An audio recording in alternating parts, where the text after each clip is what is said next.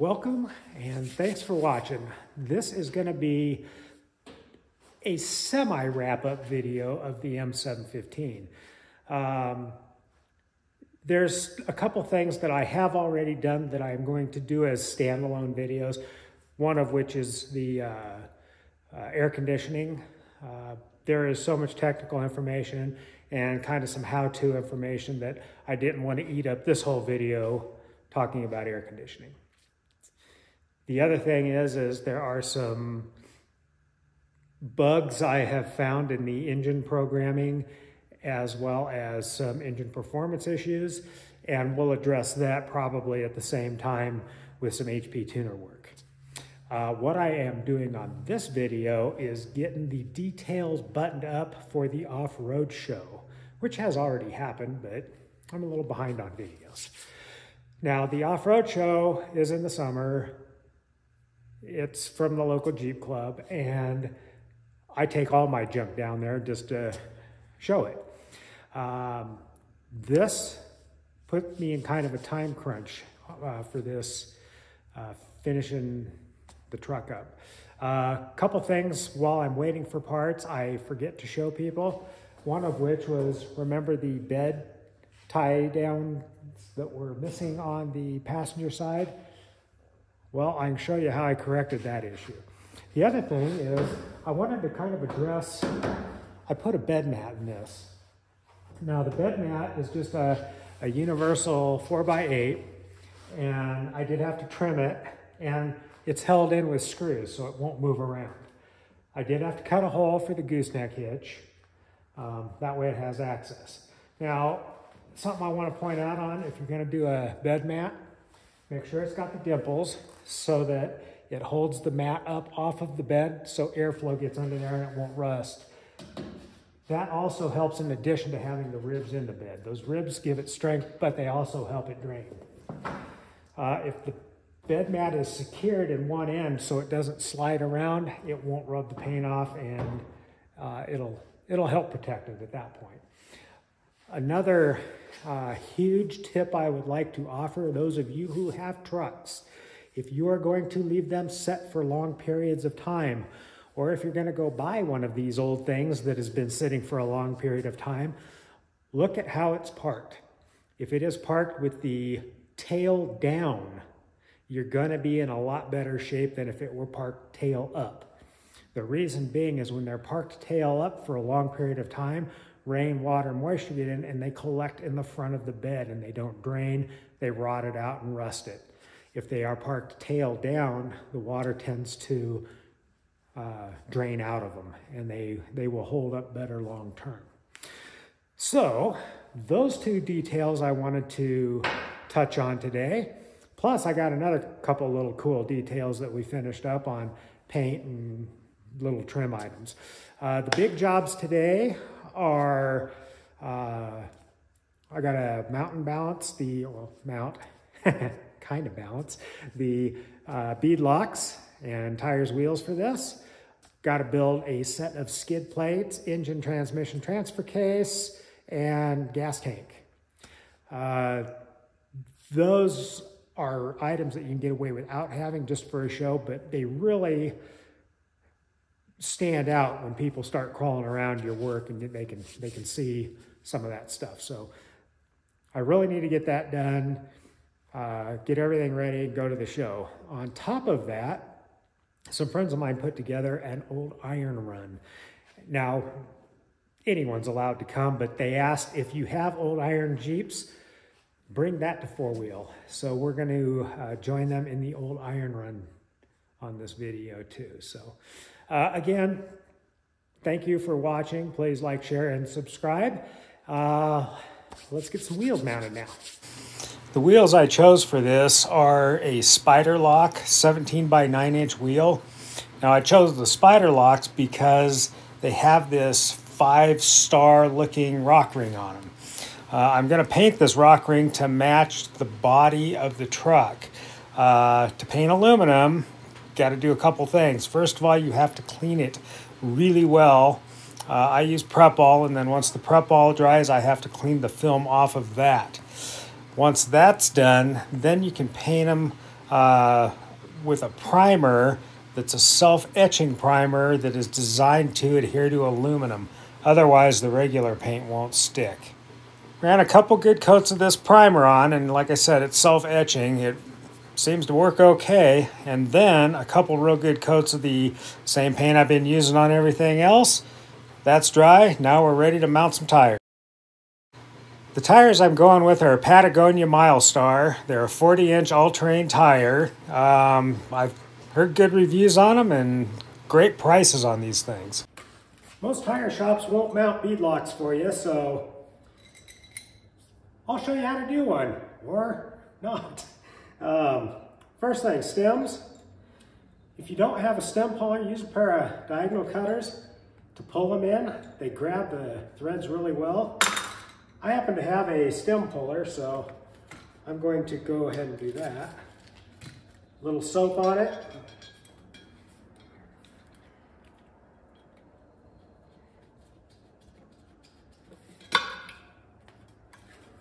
And that's it. A little soapy water. I will say, my 200-pound friends have an advantage over when it comes to this.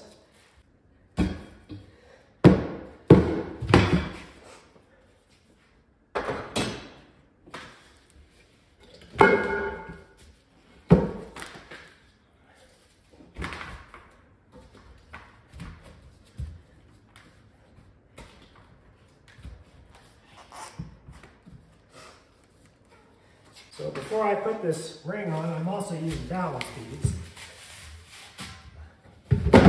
So I'll throw one of those in there too. One of the issues I've run into several times is you got to get this upper bead centered right around that lip, pretty exact. If I take this little pry bar and a socket, I put the socket down by the tire. Gives me just enough space. I can kind of wedge it and push the tire out. Once I have the tire out, just snug the bolt and it'll keep that out. Might have to adjust what size of socket you're using. This one's actually a little big for this one. So once I get the tire truly centered, then I don't have to worry about it being misaligned. Start all the bolts by hand, then I snug them up with the little impact, and then I use the torque wrench. Torque spec on these is 25 pounds. You can go crisscross. I found that once they're all snug, I just keep going in circles till nothing else loses torque, and then I'm even all the way around. Just kind of my method, but any way you want.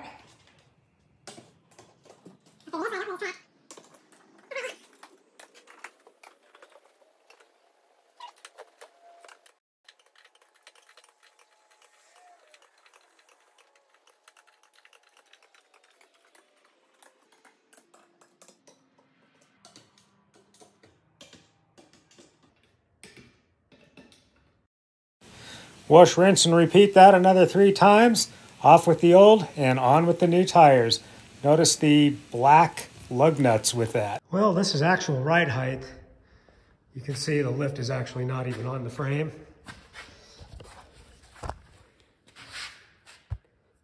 That just gives you some perspective there. Around the post. I like its attitude.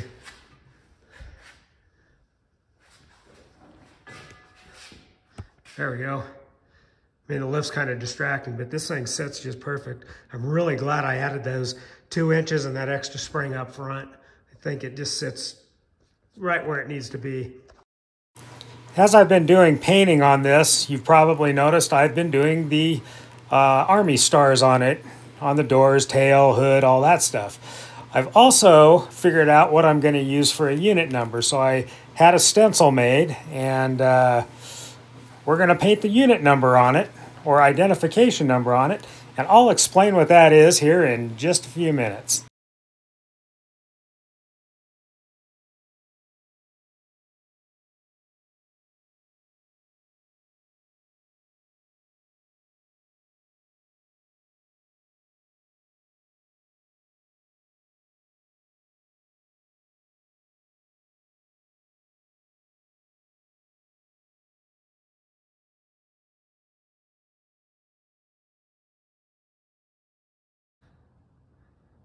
Well, once the paint dries, I'll use some soap and water and clean up the mastic.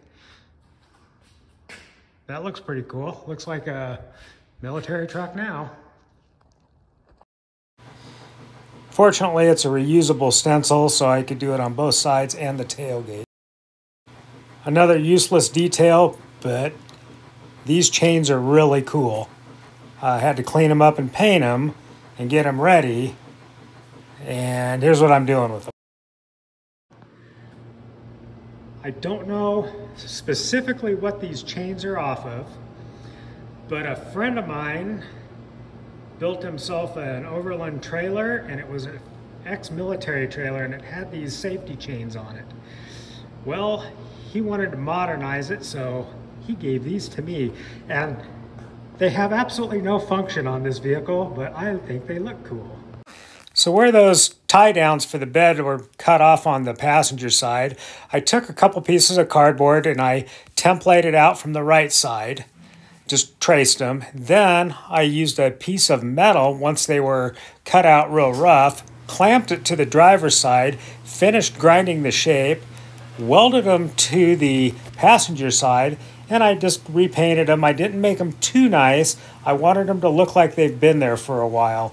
And that's how I did that. I'm just going to make this real quick. For those of you who are not Chevy nuts, kind of like I am, I'm going to explain the unit number up here. Now, all the military trucks had a unit number of some sort on them, as well as when a lot of these went to fire departments, they had unit numbers on them. And they always stuck them up here or sometimes on the hood. But I wanted something up here just to kind of keep the military motif going again. But this has nothing to do with the military. The L18 is the engine family from General Motors.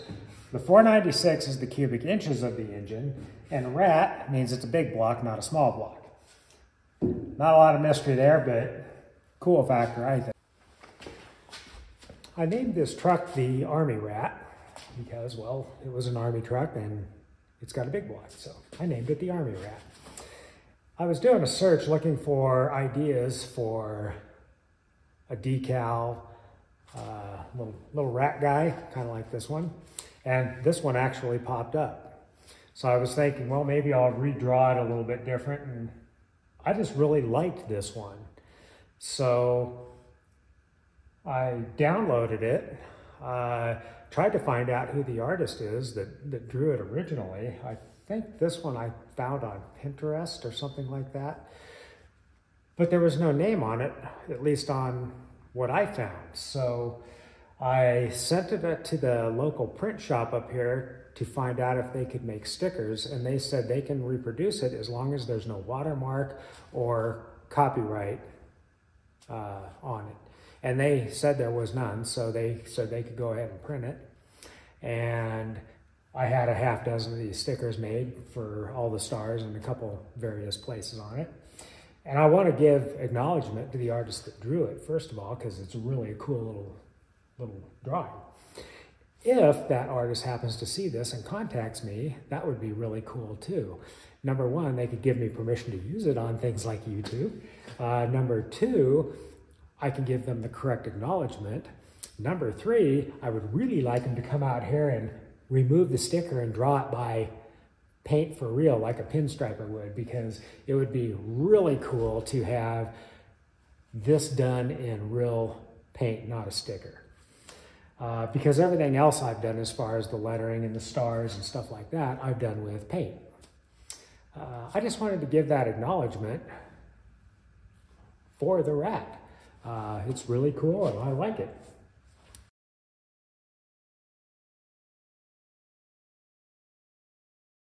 Since we're going to make some skid plates now, I guess we can use some of this material that I was going to use for the winch and a bunch of other scrap I got laying around here.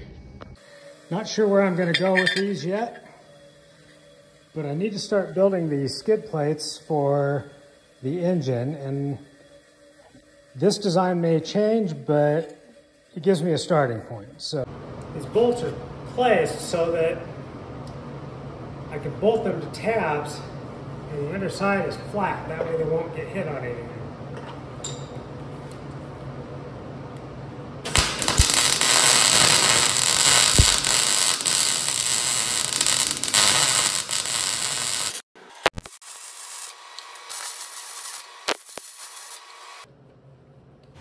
Once I had the skid plate shaped and sized correctly, I framed it with some small angle iron and then spent an hour welding all the way around it.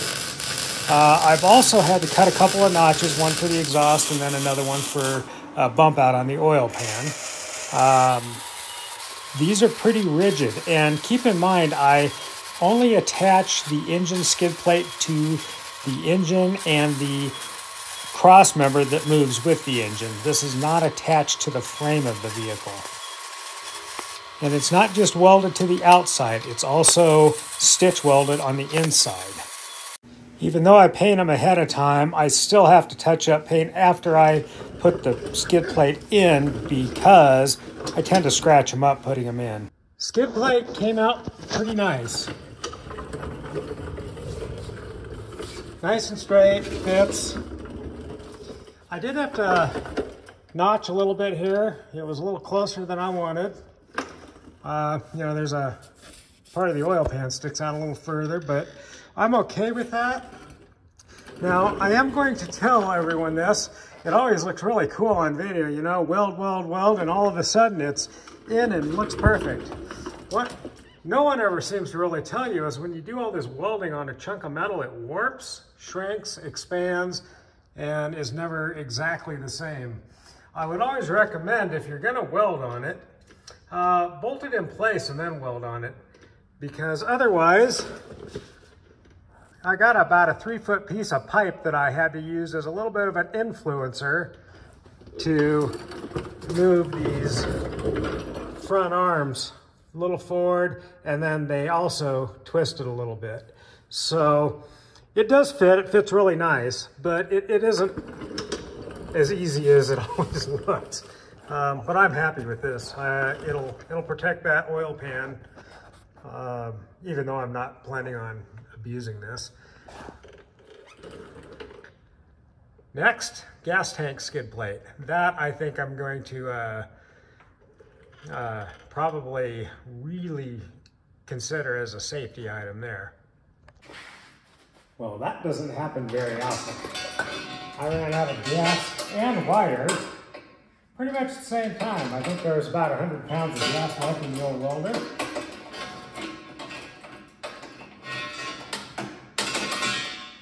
And I was figuring I'd run out of gas first. I ended up running out of wire. I got me some new stiffy gloves while I was out.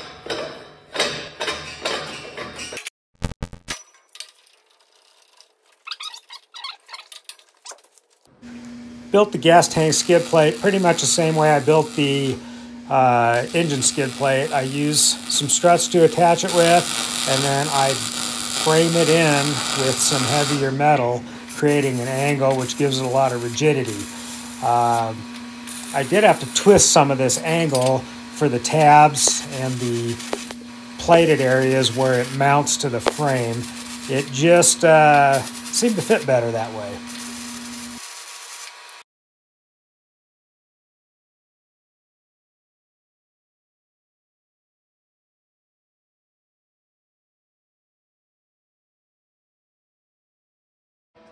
Had to make a couple minor adjustments, but it's tough now.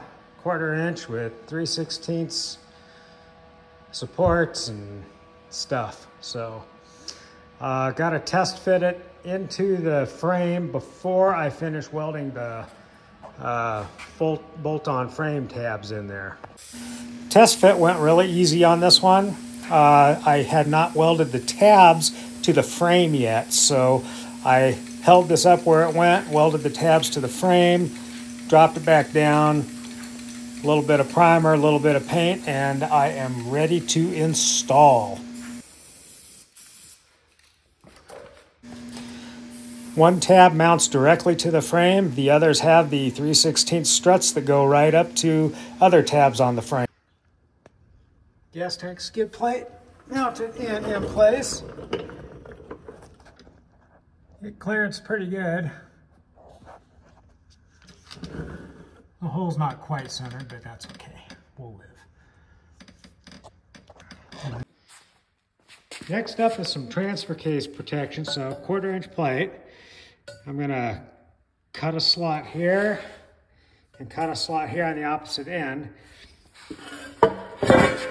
That way, when I cut these two slots, I can kind of flat, drop down, across, up, and over. And we'll have another skid plate. It only has to go down 1/2 inch total, so I only have to bend these like 1/4 inch. But I don't have a brake, so what I do is I slot them, throw them in a vise, bend them, and then I just run a little weld over them.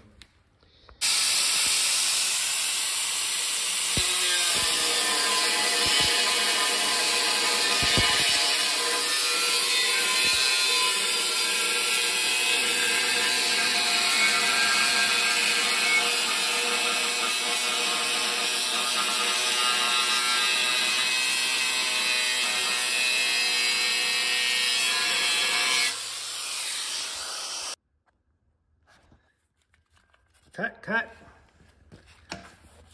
Broke, broke. All my bends are where they need to be now. Cut a couple little pieces to, well, it reinforces it, but it looks cool too. All the welds finished, just gotta let her cool down now. Transfer case skid plate finished. It's actually a little deeper than I need it to be, but it looks really cool when it's on there. So once I paint it, we'll throw her on.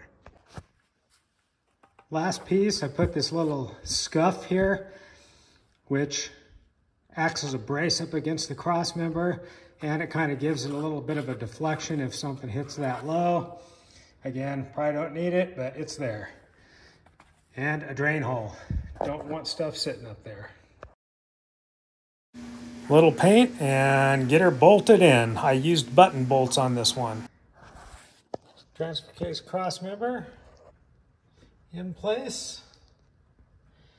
Hangs down just below the frame, but that's okay. And I've also got this little tab here, so if something were to come up and really hit it hard, this would kind of stop at the transfer case. It would actually give it a little more rigidity, keep it from flexing. I don't think this will ever see a hit there.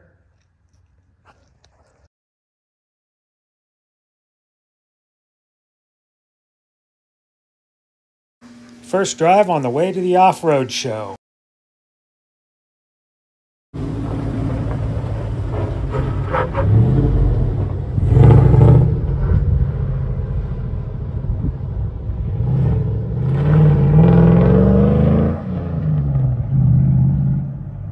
Our maiden voyage in the Army truck. This is kind of cool. Power steering, power brakes, lots of horsepower. So far, so good.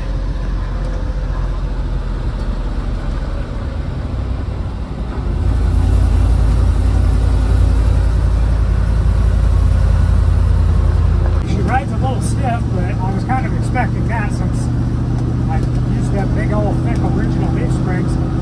But shit, I'm doing 60 miles an hour. This thing drives great. Straight down the road, hands on, hands off. Brakes will stop. I'll put you through the windshield on this. This thing has great brakes. My clutch linkage, I had to adjust the pedal height up 1/4 inch the other day, and now this clutch assembly works absolutely beautiful. So I'm going to call this one a win so far. I do have a couple little bugs I still have to work out. I've got to get into this with an HP tuner and change the tack so that it actually reads correct. And just a couple little minor things like that, but so far so good. My stuff attracts a lot of attention. It's weird. The Army truck, since it was its first time out, got a lot of looks. No. They copied my truck. I did? There's a Scout 2 running around here somewhere.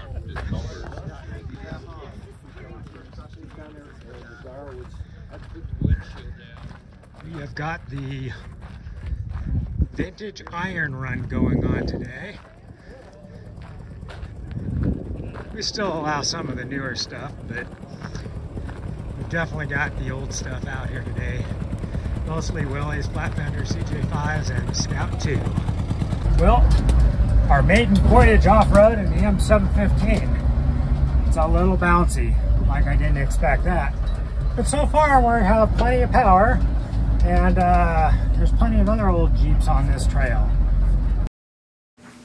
There's really not a lot of obstacles on this particular trail. It's just kind of a good time, a lot of really nice scenery, a lot of places to stop and yak and wait for everyone to kind of catch up and enjoy the day.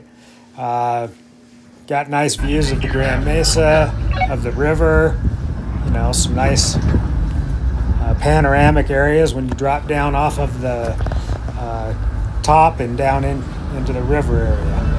And of course, this is why they call it the windmill loop. We got a windmill. The old iron run. We did get all of the old iron to line up for a couple of good photo ops here.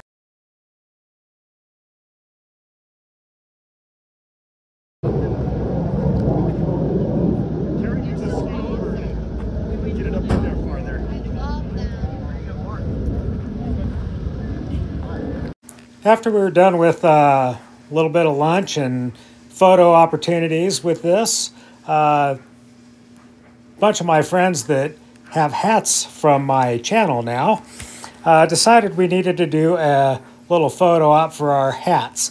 And the initial photo, and then we had to realign so that it was color coordinated and aesthetically correct. Well, we've got a dead one on the trail. No fuel. I'll get it, Dion. I'm already dirty. I'll get it. Blow through the back line. Make sure we got bubbles. Now we're checking fuel pump. You got that? I got the little screw. Rebuild on the trail. One Jeep with fuel issues, but we're back on the road. Next stop was a place called Pride Rock. You can see why it's called that, but it's just a great place to pose a Jeep up there. Got a couple of really cool pictures. And then we're off to our next adventure, which is a flat tire. And since he didn't have a jack, we held it in place with a tow rope, and everyone just lifted the Jeep up and changed the tire. That's going to do it for this video. I'm not officially finished with this truck yet. It is officially on the road though, and that's half the fun in it right there. I did put air conditioning in this truck, and there's a lot of information if you're going to do a retrofit AC system. So there's enough there that I think it would be a valuable standalone video. So we'll do that in the future. I'm also going to do a little HP tuner work on this. And I'm not an expert at HP tuners by any means, but I'm learning slowly but surely. And there might be some information someone else can use in that. But thanks for watching. Please like, share, and subscribe, and we'll see you next time.